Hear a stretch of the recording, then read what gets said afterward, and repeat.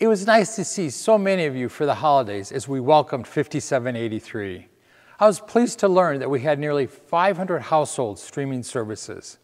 I must thank Rabbi Siegel and our clergy team for creating such a meaningful Hag, along with Zach Dunn and our administrative staff for carefully planning the details. As Rabbi Siegel mentioned during the Hag, we are excited to kick off our High Connect circles and pleased to offer different circles of friendship based on the many hobbies and interests of our members. The response has been great to see, so please be sure you sign up if you haven't already done so. It is a reality that to create all the meaningful work and programs of the congregation, adequate funds are needed. We are grateful to all of you who responded to our call to support the Shalom Center, to support our fellow congregants through our new Lev B'Lev Fund, and underwriting elements of our High Holy Day observances. And of course, I would be remiss if I didn't remind you also that it's never too late to donate, and I certainly hope you'll consider doing so. Rabbi Siegel has been working tirelessly to meet as many of you as possible through all the meet and greets. We will now have the unique opportunity to celebrate her leadership and our congregation when she is installed as our senior rabbi the weekend of January 6th. Many of us have not had the opportunity to attend an installation before, and I can promise you an enlightening weekend of learning opportunities, friendship, and a celebration of our community. Rabbi Siegel's mentor, Rabbi Amy Perlin, will be conducting the installation and has been noted by the Forward to be one of America's most inspiring rabbis. Please book the weekend of January 6th through 8th and bring your friends for an inspiring weekend of learning together. Rabbi Siegel will be entering into a brit, a covenant with us, and let's honor her and our temple as we celebrate this joyous partnership and occasion. Thank you to Debbie Berkowitz and the Transition Committee for working on this special weekend.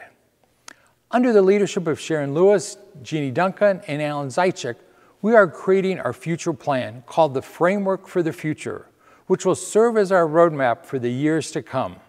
This plan will be a long-term plan outlining our financial and strategic needs that allow us to live within our means, grow our community, and plan accordingly. We are committed to continuing to be transparent and creating a roadmap to demonstrate our sustainability for years to come. This plan will have 3 key areas of focus.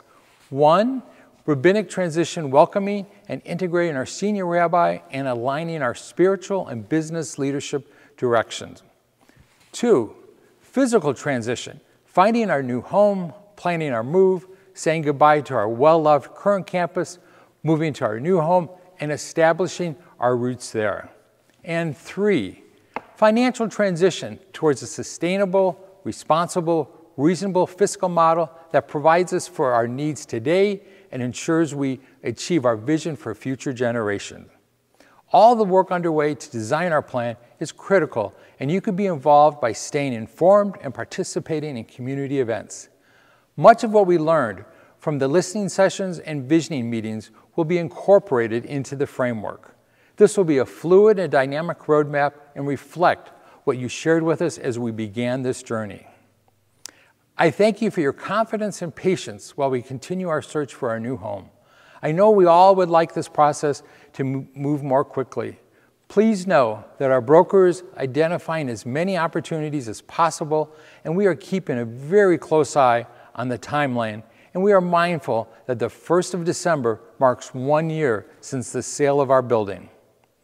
In preparation for our new home, I hope to see many of you on November 1 as our architect, Eddie Jones, and his team will be listening to the congregation to get a better idea of our dreams and our hopes. Please plan on joining us at 7 p.m. for some refreshments and sweets before we begin the program. Before I close, I must remind you of the concert on October 29th. Carol and Alan Zaitchik have graciously underwritten the bluegrass group called Nefesh Mountain, which has taken their inspiration from the Appalachians to Eastern Europe. Consider treating your friends to a fun night. Please go online to get your tickets. In closing, I can't help but remind you that it's each one of you that makes Temple High so special. Please consider bringing your friends and family to our events so they can feel the Temple High Ruach, or spirit. We are truly fortunate to be part of such a caring and giving community. Thank you.